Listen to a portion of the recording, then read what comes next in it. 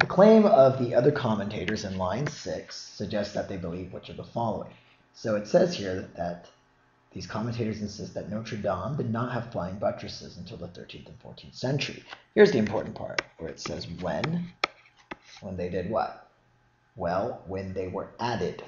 When the buttresses were added to update the building aesthetically and corrected structural flaws. So basically an aesthetic update would be an important clue here. So this aesthetic update can be matched best with answer choice E. It was originally constructed in an architectural style that was considered outmoded by the 13th to 14th century. And that's why in the 13th, 14th century they said, hey man, this looks old school, so to speak. We need to touch it up, make it look better. Give it an aesthetic update. And therefore E is the answer.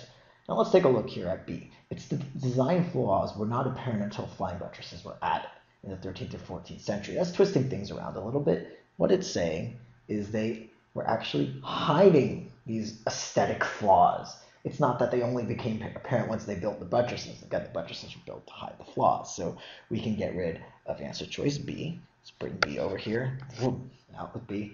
C. Its flying buttresses are embellished with decoration characteristic of the 13th and 14th centuries.